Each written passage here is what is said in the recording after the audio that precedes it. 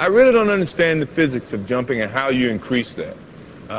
The things that I can say that I did when I was a kid to improve my jumping are very basic things. I used to ride the bicycle a lot. I used to work on jumping. I used to just try to jump and try to dunk. And I guess if you exercise that muscle to that activity, somehow it's going to improve. How much it improves, no one can really dictate who's going to be the greatest leaper of all time or when the next player is going to be a great leaper.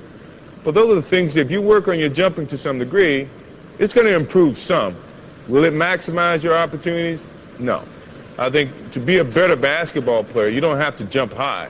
You just have to be smart in how you utilize the skills that you've been given.